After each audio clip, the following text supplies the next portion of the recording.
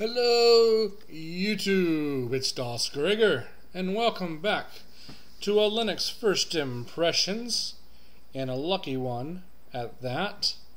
This week has been a horrible week. I think I spent 65 hours working.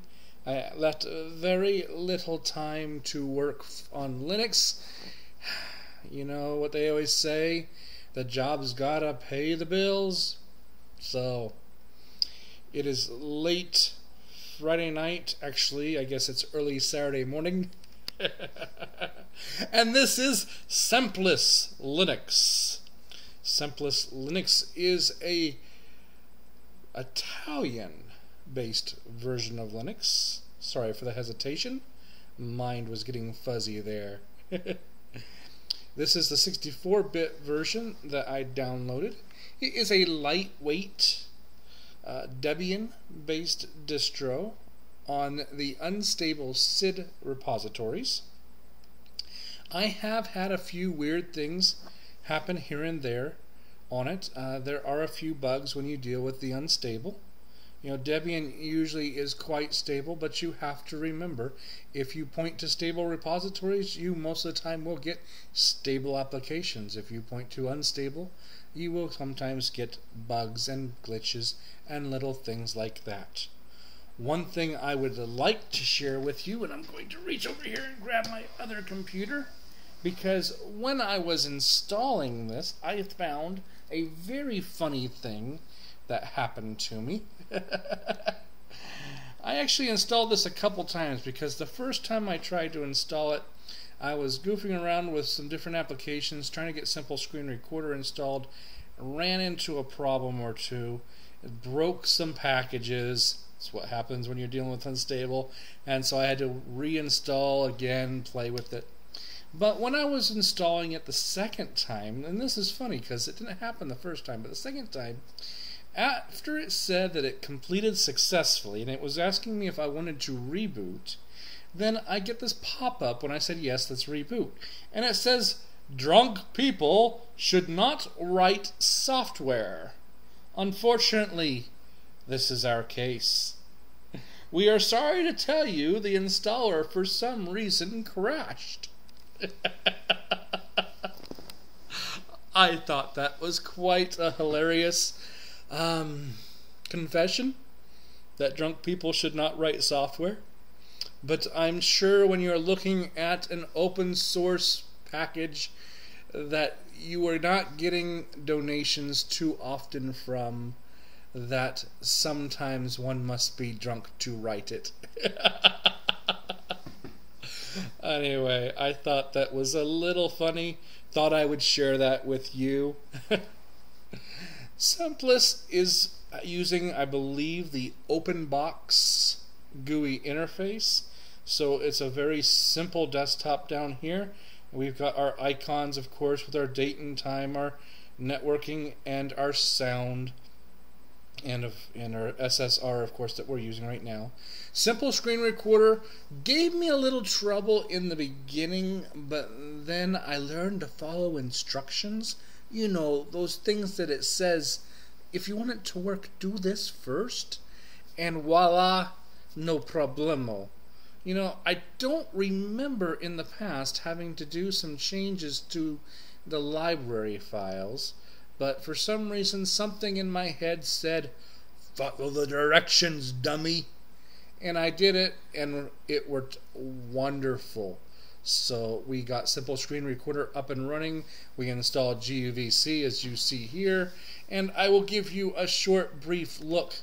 You know, since it is Openbox, it doesn't have a menu system down here. You right-click anywhere on the desktop, and you have your terminal and your web browser. Now, the web browser that it comes with is Chromium, and there are a few things with Chromium. I noticed, for instance, the API keys were missing, and it gives me an error when I start that up.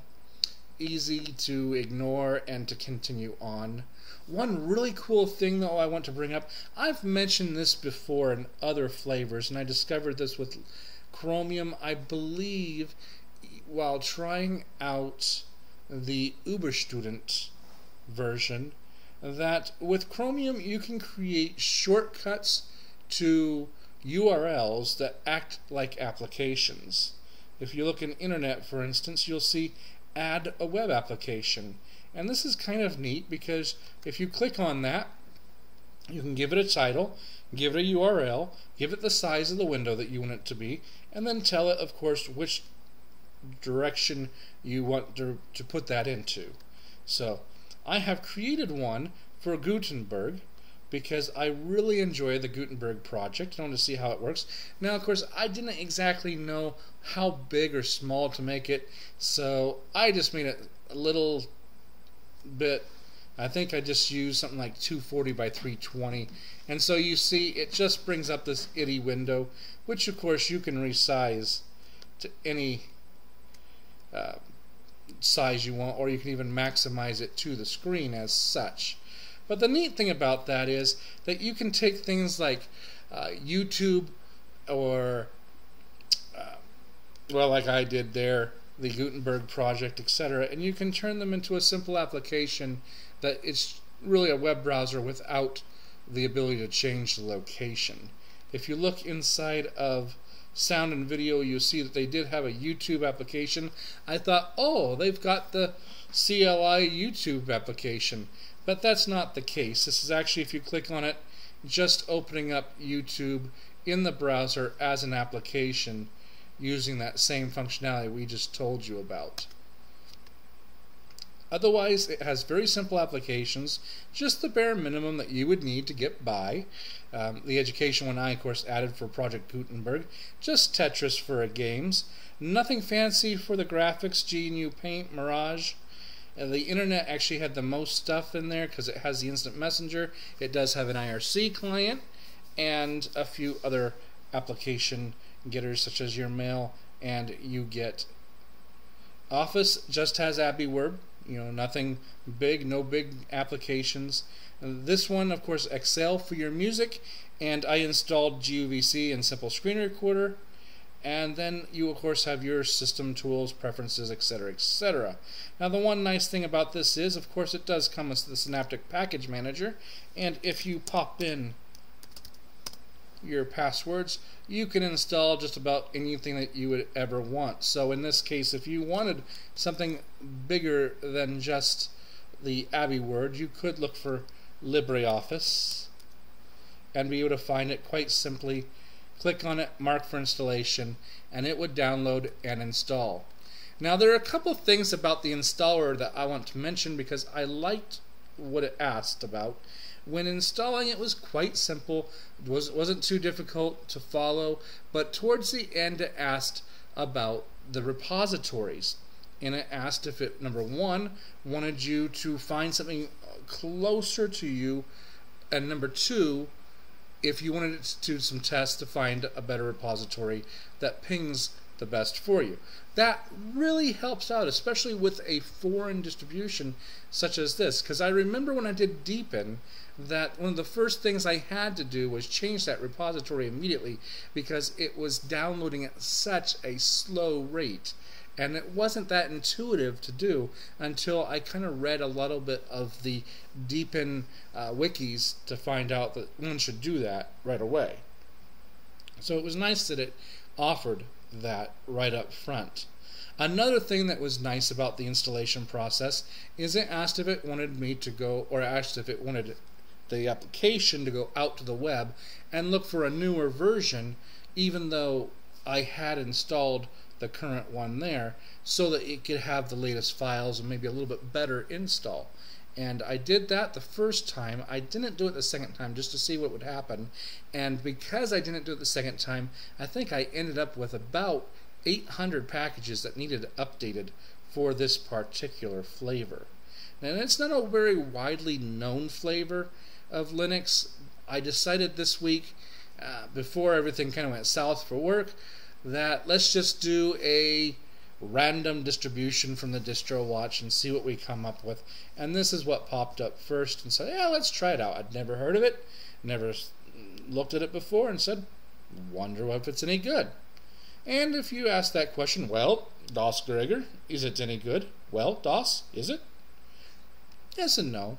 You know, like I said, it's got its little bugs here and there because it is based on a unstable version of Debian.